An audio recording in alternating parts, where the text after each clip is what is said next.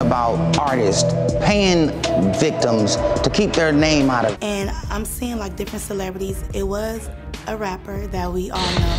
Combs continued to move closer and then grabbed plaintiff's genitals through his pants, squeezing them in a rough and sexual manner. Do you know if the notes from the book really were from Kim Porter? It was, yes, because I spoke to her probably like 6 hours before I got it. Joe Rogan has reportedly shared some serious and potentially damaging information about Diddy with federal authorities. Like the gremlins start eating after midnight. Everybody who tells the stories like, I saw her go upstairs and these dudes are fucking like right on the couch. And then I go in this room and these guys are fucking, and it's like. This has reportedly landed Diddy in even deeper trouble with the authorities. I want to start with Tania Wallace, who claims she's been at a freak-off and said she saw children, and it was hard for her to say it. It was very hard for her to say it, Ashley. So what she said was that she was flown out from LA to Miami by the Saudi prince, and they ended up eventually on Star Island at one of Diddy's parties. She says, you know, among many other things, I mean, she goes into detail. This, she says, happened in 2018. She says that she walked into the house and there was a cluster of adults around what she described as little people. And they were dressed up as Japanese Barbies. Stay tuned as we dig deeper into this situation. But first, let's unpack the fallout from the new Diddy documentary. According to Ray J, major figures are allegedly paying off Diddy's supposed victims. He claims some people are pretending to be victims just to distance themselves from the controversy. Ray J also stated that certain A-listers are offering hush money, saying, "I'll give you money, just don't talk."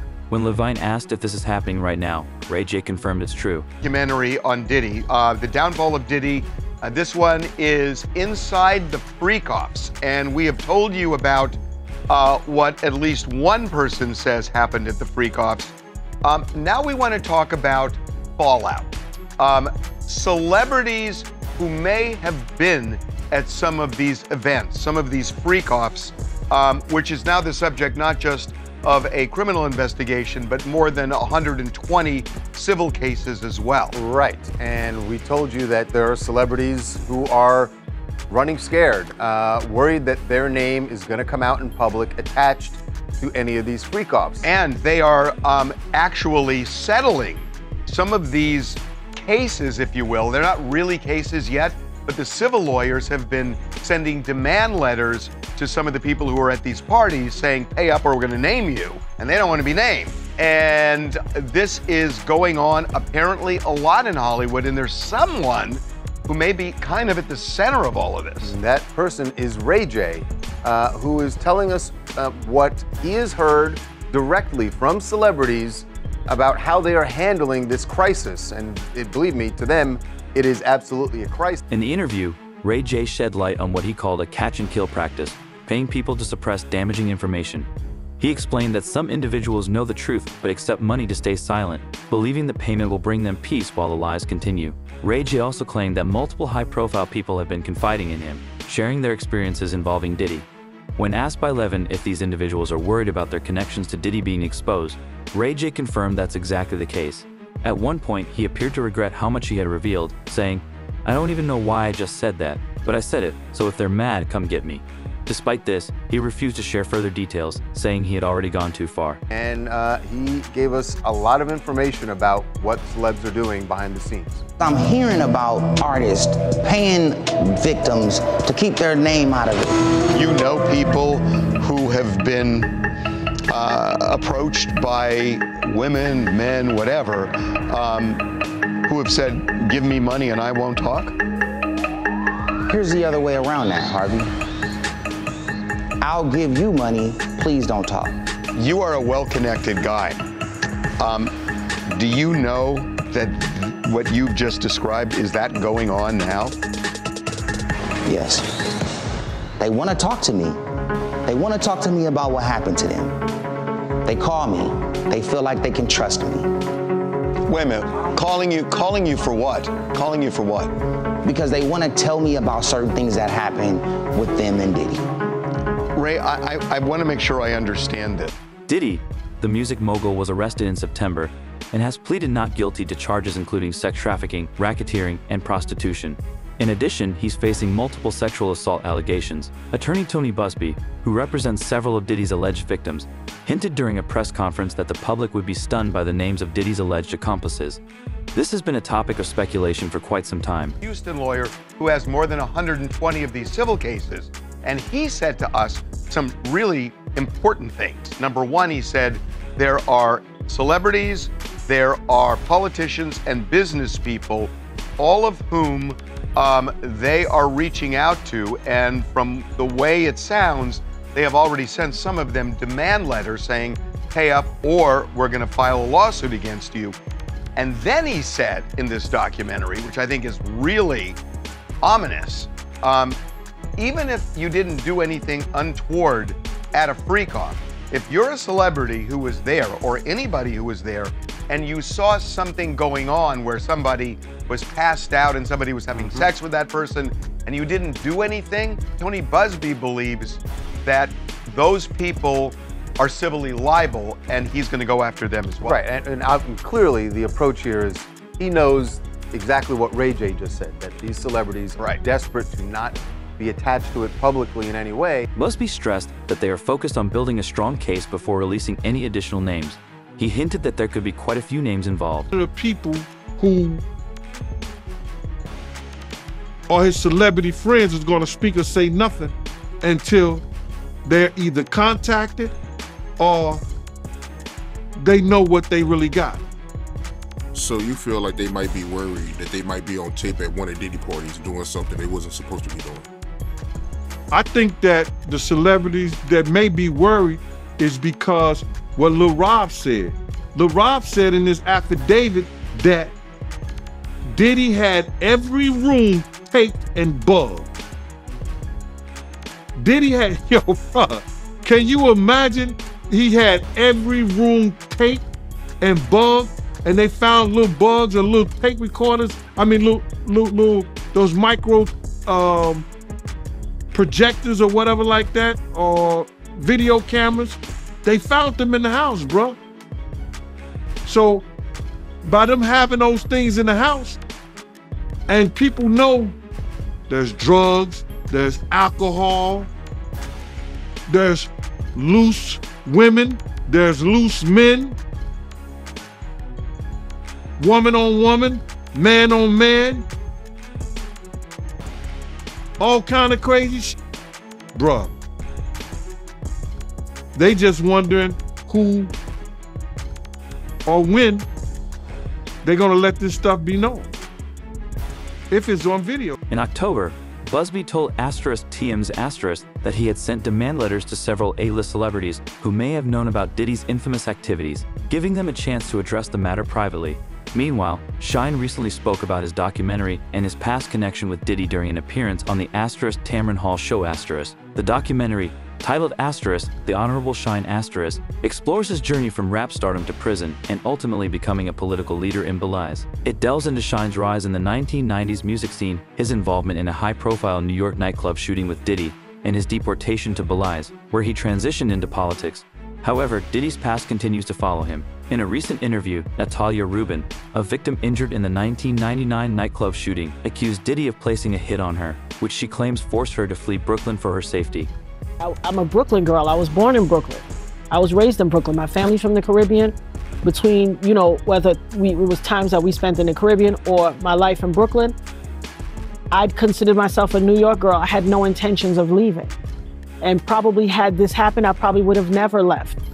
But when the district attorney's office gets information from one of their confidential informant sources saying that there's a bag on my head, and I'm calling the district attorney's office, and I'm calling everybody because I look out my window where I was living in Canarsie, Brooklyn, and there's 4 stretched blacked out SUVs I lived on the corner. There's one on that corner, one in front of my house, one on the next corner. Why?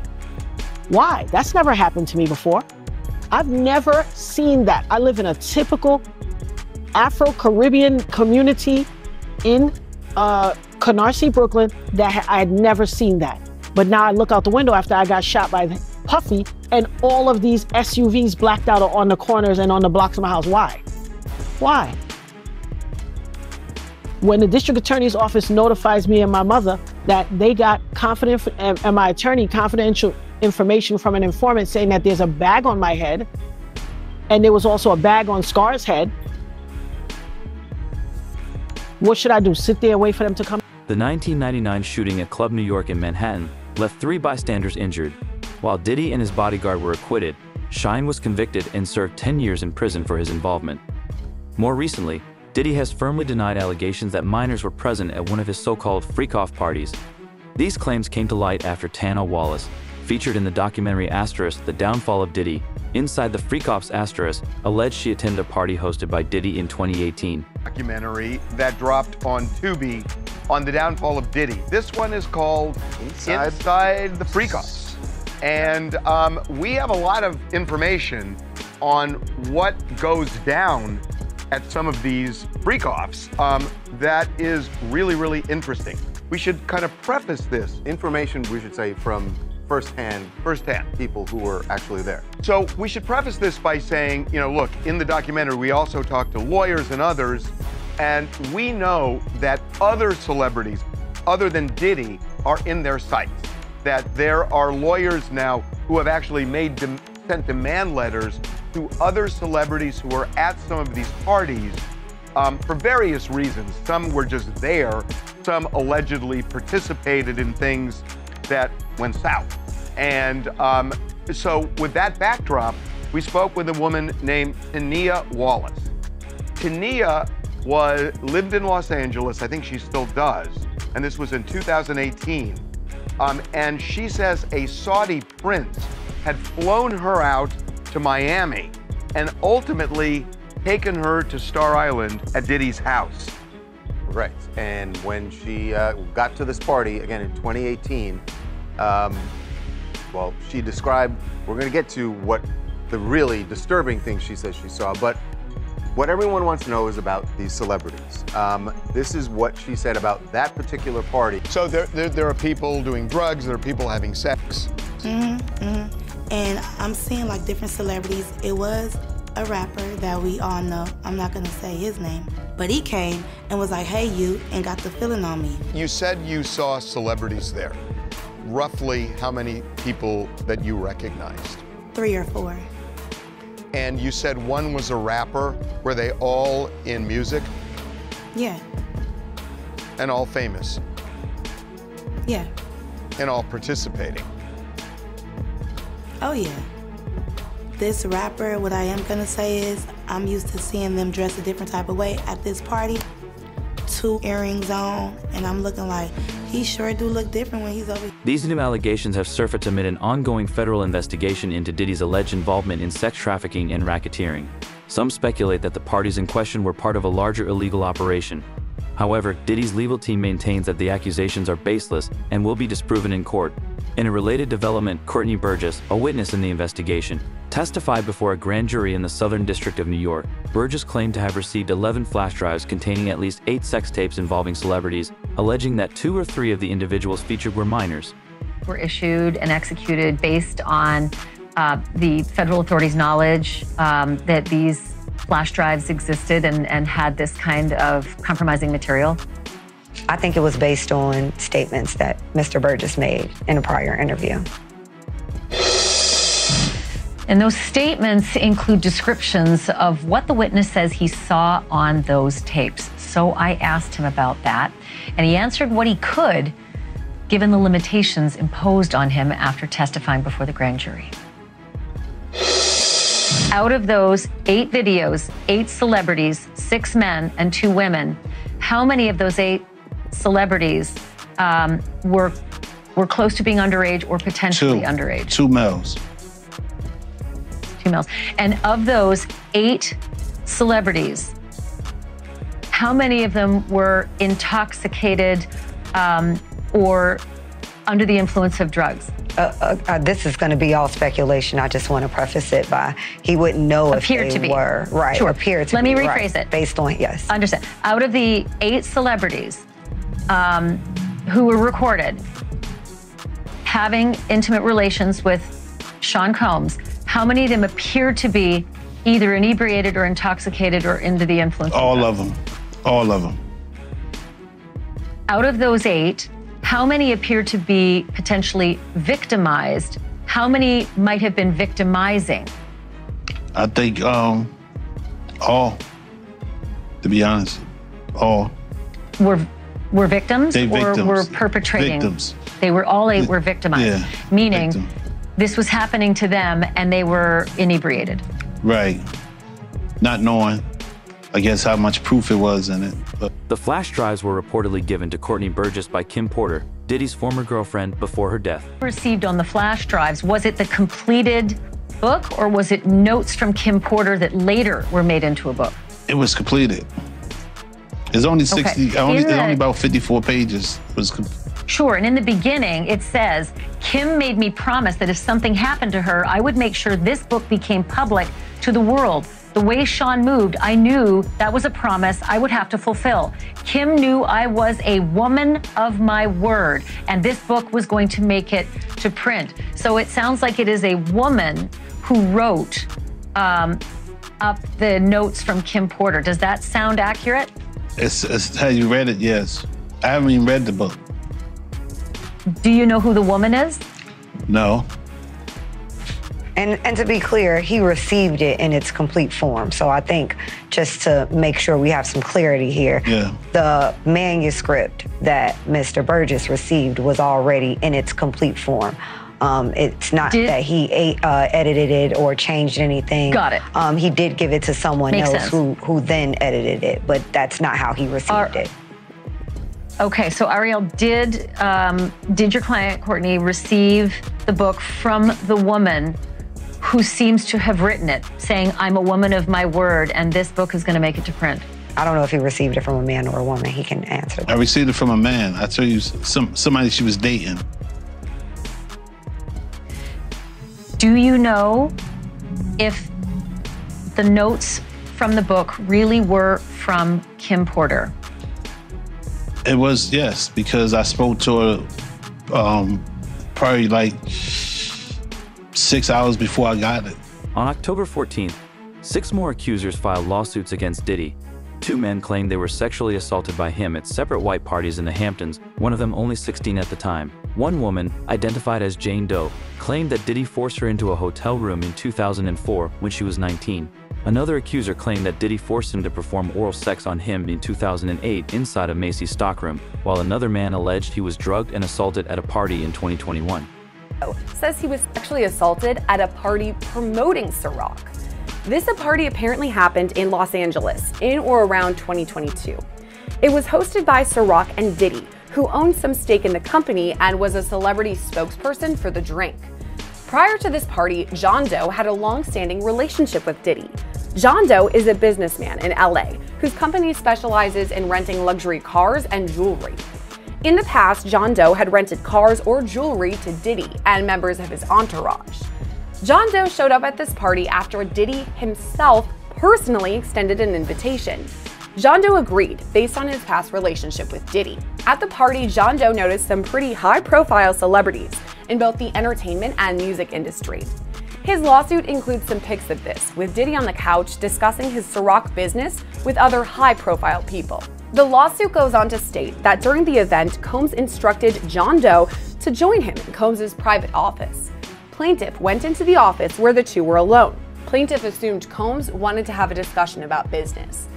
However, plaintiff immediately realized Combs was intoxicated and acting strangely. Combs began awkwardly moving closer to plaintiff. As he did so, Combs removed his pants and exposed his genitals to plaintiff. Combs continued to move closer and then grabbed plaintiff's genitals through his pants, squeezing them in a rough and sexual manner. Plaintiff, shocked and disoriented, froze momentarily and did not know how to respond to the weirdly inappropriate sexual advances made by Combs. This situation apparently escalated until someone, referred to as Professional Athlete A, entered the office and interrupted this assault. John Doe left the party and went home but took a picture of the Ciroc bottle. We're keeping it brief so you don't get overwhelmed by the details, but the situation's pretty grim. Do you think Diddy will get away with this? Share your thoughts in the comments below.